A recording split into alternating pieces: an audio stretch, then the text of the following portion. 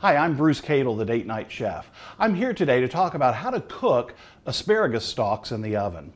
Now, after you've washed your asparagus off, you want to trim off the bottom end, which is really tough, kind of fibrous.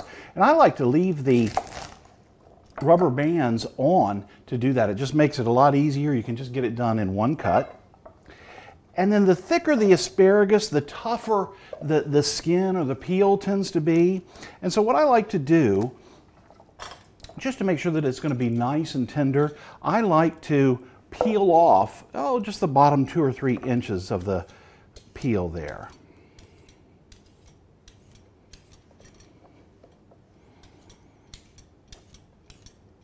Just makes it nice and tender.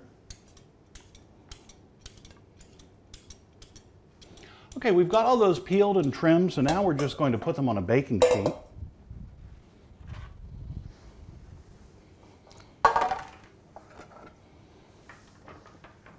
And you want to lay them out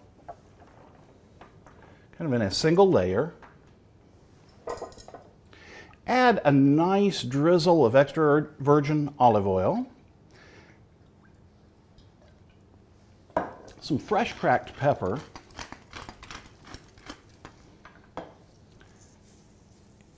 And some sea salt.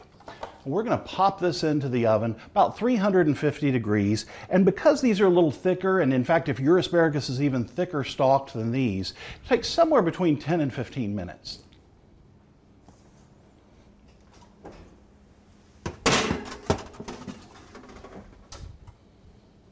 Let's check and see if our asparagus is done.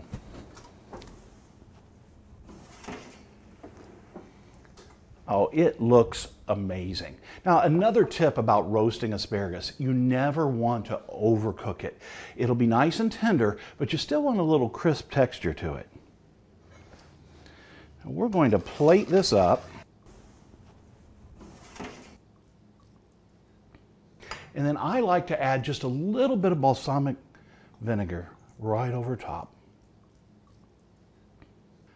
I'm Bruce Cadle, the Date Night Chef. Thanks for watching our recipe for how to cook asparagus in the oven.